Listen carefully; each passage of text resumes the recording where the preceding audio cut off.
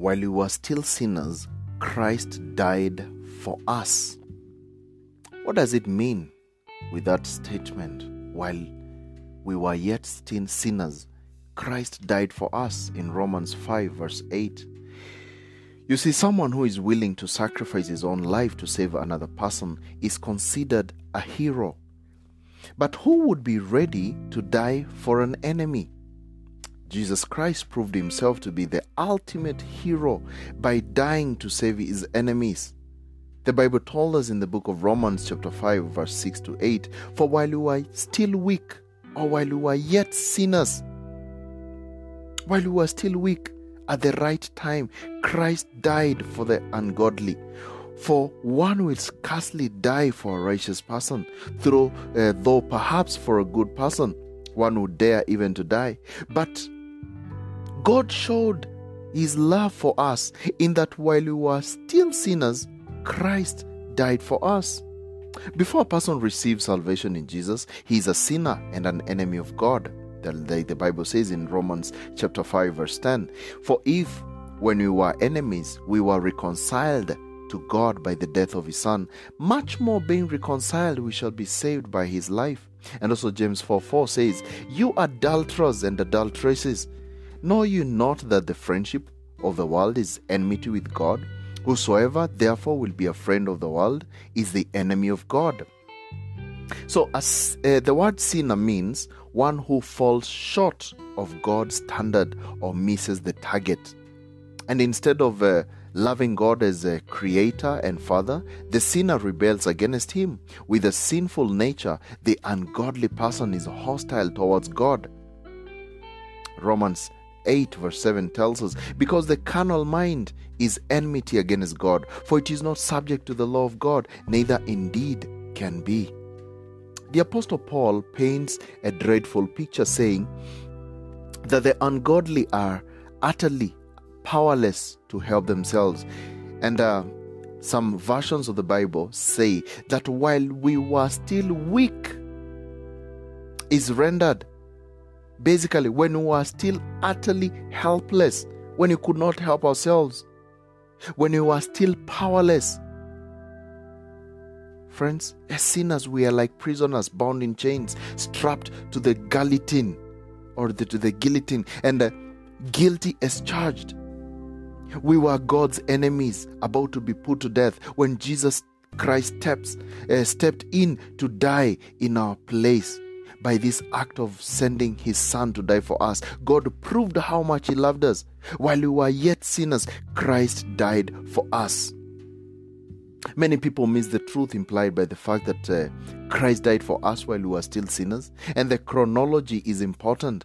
Christ did not wait for us to clean up our act. He sacrificed himself while we were still actively opposed to him. Salvation does not depend on our meeting God halfway, keeping the commandments, or trying to be as good as we can. No. God completed the work of our salvation when we were in a state of open rebellion against him. That's grace.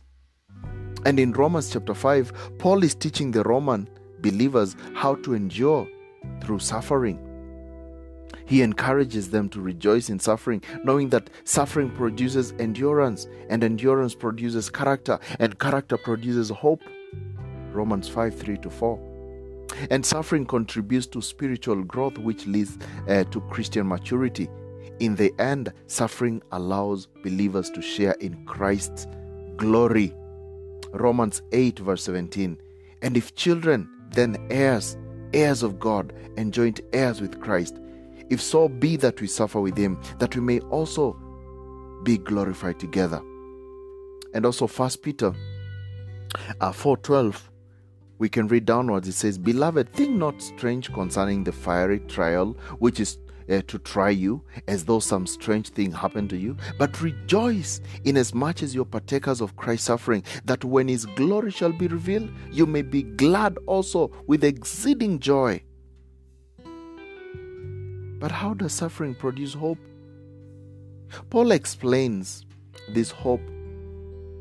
He says, and this hope will not lead to disappointment, for we know how dearly God loves us, because he has given us the Holy Spirit to fill our hearts with his love. Romans 5:5.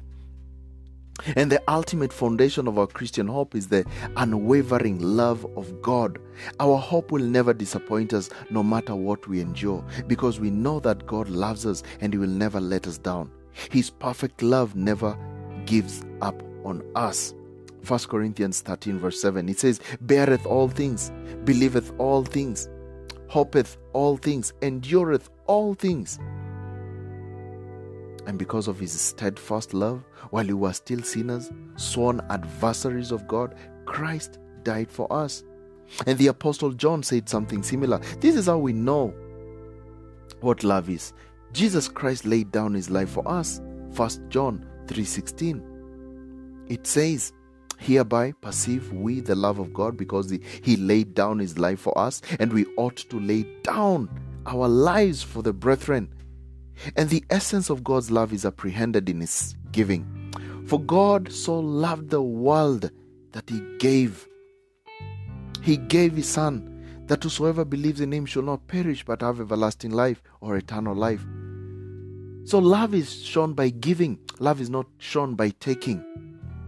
Elsewhere, John says, this is real love, not that we loved God, but that He loved us and sent His Son as a sacrifice to take away our sins. 1 John 4:10. And Paul also affirms that the Son of God loved me and gave Himself for me. Galatians 2:20, let me read for you. He says, my old self has been crucified with Christ. It is no longer I who live, but Christ lives in me. So I live in this earthly body by trusting in the Son of God, who loved me and gave Himself for me. The love of God in Jesus Christ is unprecedented. No other love has ever been more costly to its giver and less deserving in its recipient. When God the Father gave His Son, Jesus, to die for us while we were still sinners, He gave everything, His own self, to rescue those who deserved nothing but judgment from Him. In giving His Son, God gave Himself, the costliest gift of all. He paid the supreme price so that we might receive the greatest love. Are you willing to receive that love? And that's the end of our today's Bible study lesson. Hope it was a blessing to you. Hope you did learn something. And remember, you can always download this podcast to listen later offline or to share to your friends and family. And please don't forget to favorite our podcast and to subscribe to our channel so that you can always be notified whenever we post a new Bible study lesson. And if you'd like to get saved, or you need step-by-step Bible verses on the order of salvation so that you can well preach to your friends or family, or maybe you just feel led to support our ministry or buy some cool Christian merchandise, kindly visit our website keithmwoki.com for more details and breakdown. Otherwise, I hope to see you soon in the next one.